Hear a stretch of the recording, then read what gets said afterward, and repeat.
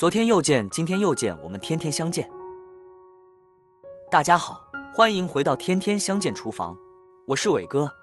苦瓜是我们餐桌上最常见的一道食材，深受大家的喜欢，但是在家里面总是炒不出饭店的味道。其实这里面是有技巧的，这样炒出来的苦瓜清脆爽口，下饭又下酒，主要是操作还十分的简单。如果平常你也喜欢吃苦瓜，今天就跟着我的视频一起来看一下具体是怎样做的吧。我们需要准备的材料有苦瓜、辣椒、大蒜、小米椒、豆豉。今天在超市花10块钱买了条苦瓜，现在的苦瓜还是有点小贵。我们把苦瓜的头和尾全部切掉，因为头和尾肉质比较硬，放在一起的话会影响整道菜的口感。接着我们再把苦瓜改下刀，用刀从中间切开，把苦瓜一分为2。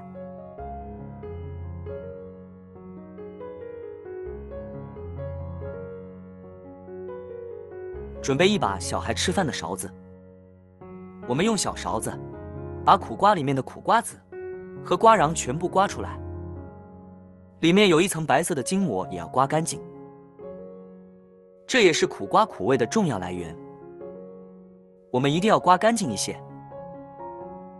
全部处理成视频中这样就差不多了。把处理好的苦瓜排起来，我们再把苦瓜改下刀，把苦瓜切成片片，我们也不要切太薄，大约在1个硬币的厚度就差不多了。如果切太薄的话，吃起来就没有口感，当然也不能切太厚，如果切太厚的话，那样很难成熟，也很难入味。苦瓜含有丰富的叶绿素和膳食纤维，经常食用对身体也非常的有益。全部切成视频中这样就差不多了。把切好的苦瓜放在准备好的大碗中，接下来我们再来处理一下。往碗中加入1大勺白糖，这里我们一定要记得是加入白糖，用手抓拌均匀，这里我们一定要多抓，拌一会，使所有的苦瓜都能够裹上白糖。我们千万不能加食盐，如果加了食盐的话，苦瓜吃起来就不脆爽了。抓拌成视频中这样，放在一旁腌制10分钟左右。准备几瓣去皮的大蒜切成薄片，大蒜可以增加苦瓜的蒜香味，然后再剁成蒜末，蒜末我们也尽量的切小一些。全部切好以后放在准备好的碗中。喜欢吃辣椒的我们再准备几个小米椒，切成小圈，小米椒可以搭配颜色和增加辣味，如果吃不了辣的，也可以用大红椒来替代。全部切好放在蒜末一起。接下来我们再准备几个青辣椒，切成小圈，这种本地青椒没有什么辣味，主要是增加苦瓜的鲜香味。全部切好放在碗中。接下来我们再往碗中加入18颗豆豉。时间差不多了，现在的苦瓜也腌出了很多的水分，这也是苦瓜的苦味素。然后再加入多一点的清水，我们再把苦瓜清洗一下，充分的把苦瓜表面的一些苦味素全部清洗干净。清洗完之后放在箩筐里面控干水分。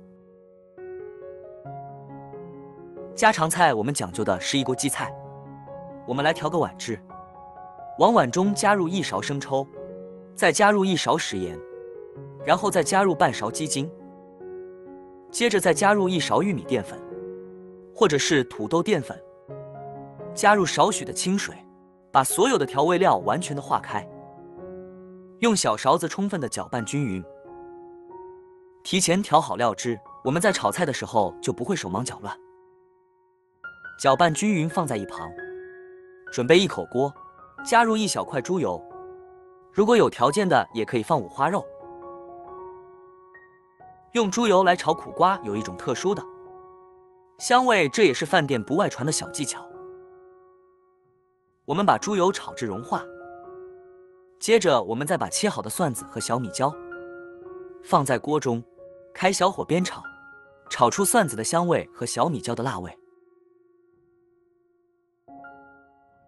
接着再把控干水分的苦瓜也倒在锅中，再次翻炒均匀，把苦瓜里面的水分炒干。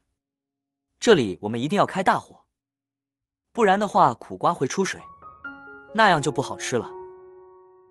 大约翻炒20秒左右，我们就把豆豉也放在锅中。苦瓜里面加入一些豆豉，有一种特殊的香味。再次翻炒均匀，把豆豉炒出香味。很多朋友在炒苦瓜的时候喜欢焯水，其实那样是不对的，因为焯过水的苦瓜营养很容易流失。也有些朋友把苦瓜切好以后直接下锅炒，那样炒出来的苦瓜非常的苦。我们把苦瓜用白糖腌制一下，这样苦瓜更容易熟，吃起来也没有这么苦。接着把切好的青椒也放在锅中，再次翻炒均匀，把青椒炒至断生。亲爱的朋友们，视频都看到这里了，借您发财的小手点个赞再走呗。您的每一个点赞和留言都是我前进最大的动力。然后把料汁也倒在锅中，再次翻炒均匀。非常感谢您的支持和鼓励。这里我们尽量的多炒一会，充分的把苦瓜炒至入味，使所有的苦瓜都能够裹上料汁。腌制苦瓜的时候千万不能用食盐，用食盐腌制过的苦瓜炒出来的成品一点都不好看，吃起来也不脆爽了。